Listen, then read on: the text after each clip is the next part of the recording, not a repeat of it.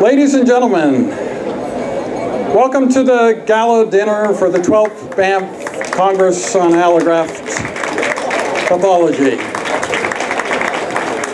The lights are bright enough that I can't really recognize any of you, so any extremes of behavior you may wish to engage in, I won't really know who's doing what. I have some things to tell you that I think you'll be quite pleased to hear. We have in the course of this day decided a number of things about the future of the Banff meetings, and we also have come to know that some of you have questions which we can quite easily answer. First of all, the 2015 meeting, it's probably about a 90% chance that it will be in Vancouver, but it's not 100%. If it is in Vancouver, it will probably be in February of 2015. The 2017 meeting, there's about a 78.5% chance it will be in Barcelona. And we believe that that's likely where it will be. We're very enthusiastic about that. We've had a recent entry of a Plan B, and we can immediately activate this Plan B. It helps with our negotiations quite a bit.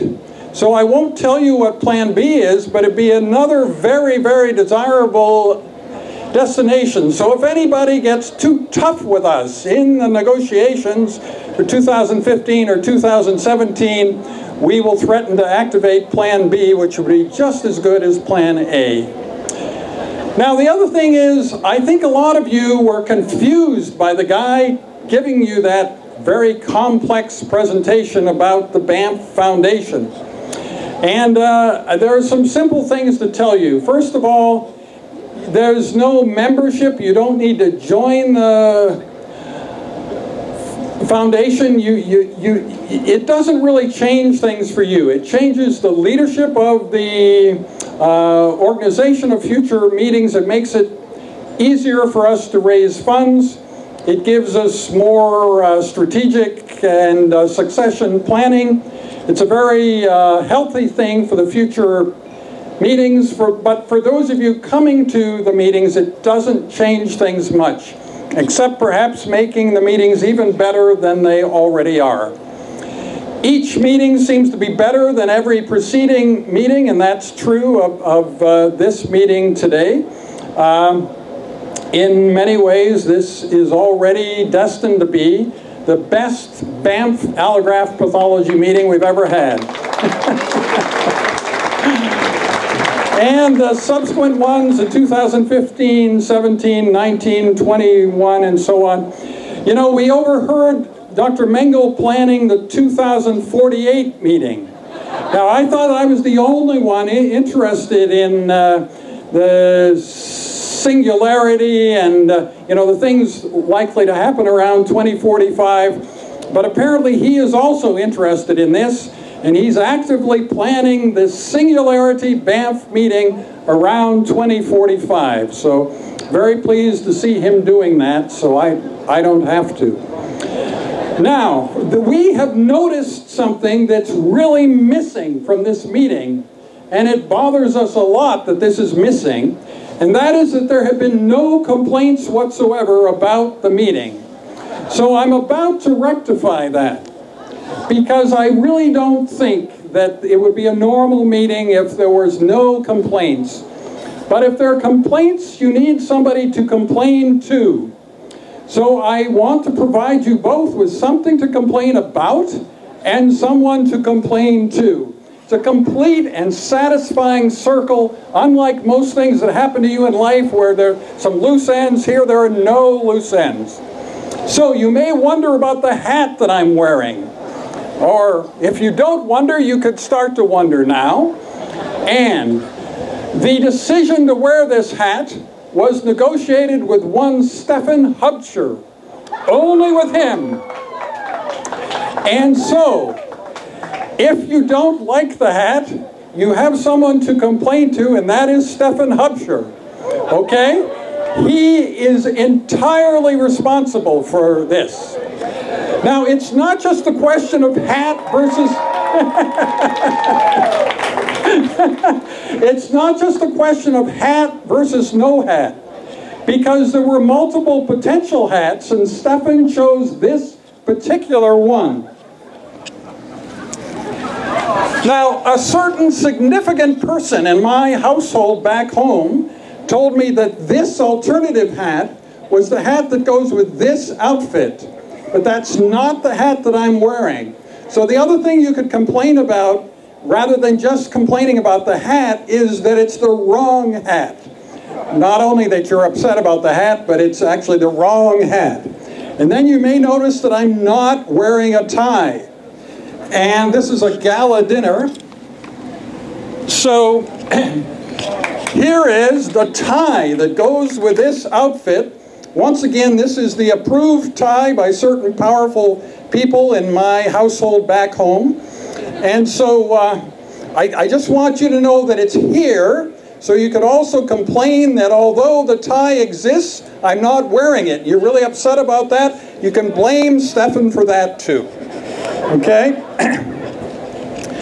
Now, at this point, I need to query Dieza and see if she wants me to keep on talking, because you're all eager to hear about David Crippen and Kim Soles, and then the secret member of your own group who is the next best thing to David Crippen, because David Crippen couldn't be here.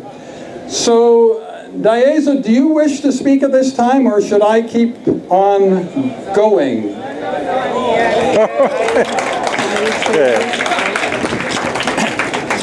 So I thought it was better to lie down, because after some kind of music with me.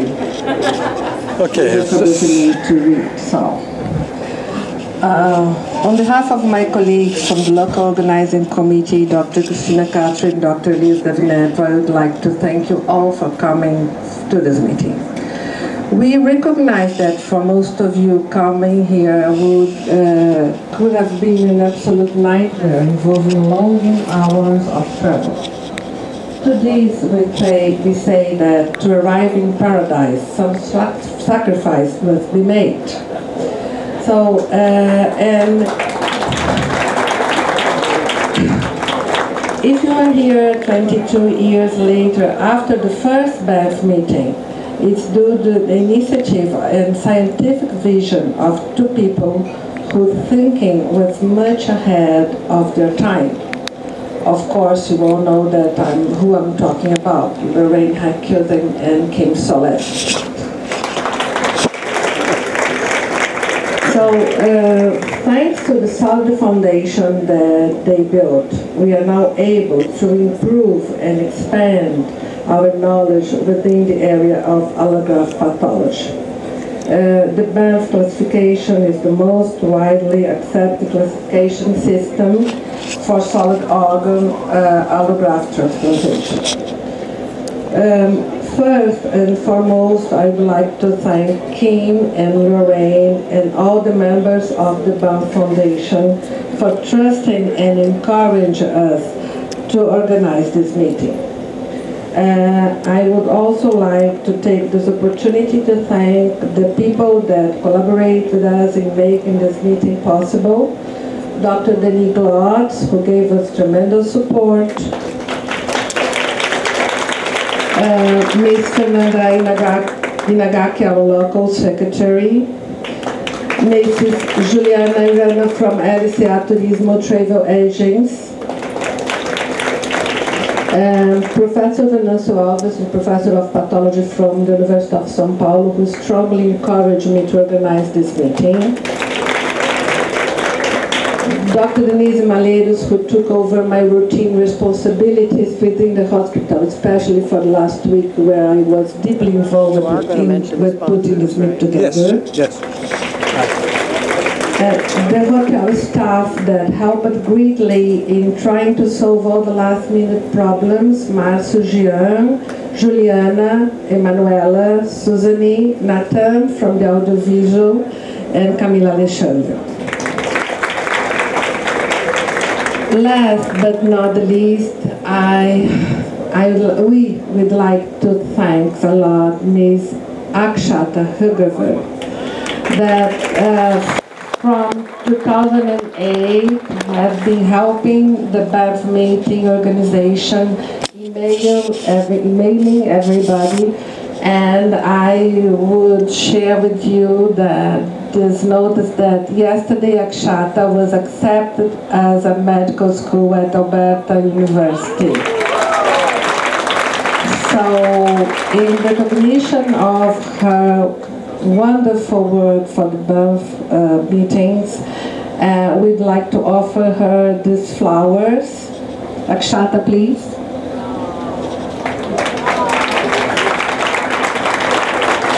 And wish you all the best, and we deeply hope that in the next meetings you can be here attending as a delegate, maybe. Why not?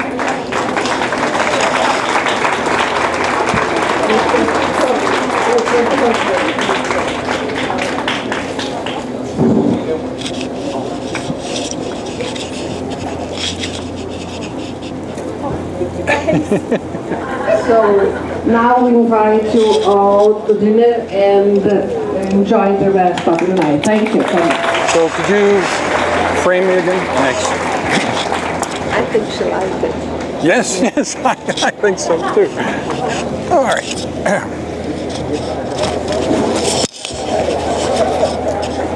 Okay, so I wanted to tell you about Douglas Rushkoff's book that is called Present Shock. You know that in 1970 there was a book, Future Shock, and the idea was that, you know, the future was coming so fast that it was hard to cope with. The problem is now that many of us are tremendously focused on the present, and we're kind of like stuck in the present, and they can seem like the concerns of the present are so all-consuming that it's hard to make plans for the future and hard to figure out what the future would look like. It's said in this book, Present Shock, that there is no narrative anymore. We're all sort of making up our own stories, and there are many other things that make it hard for us to function. So now, I was thinking that to stimulate you to think about what transplantation pathology could be in the future, that the idea of David Crippen and the contrast between him and me is probably not sufficient. That we need a third person, somebody who's here. So let me first tell you a little bit about him. It's remarkable. There are many of you from the University of Pittsburgh, and yet you don't know David Crippen, and he's probably quite unlike you. Let me tell you a few facts about him. His guidance counselor in high school told his parents that he was retarded, so little could be expected. So unlike all of you, whose parents probably had high expectations, David Crippen's parents didn't really expect much of David Crippen. He flunked out of one college, he was kicked out of another for disciplinary problems, and he then served in Vietnam, and he came back, and he would have been a laboratory person like us, except that accidentally, at the University of Georgia, he had an interview for medical school, and a powerful person in the medical school thought that although his grades were absolutely atrocious, that there was something of promise in the guy, and that they should take him in medical school.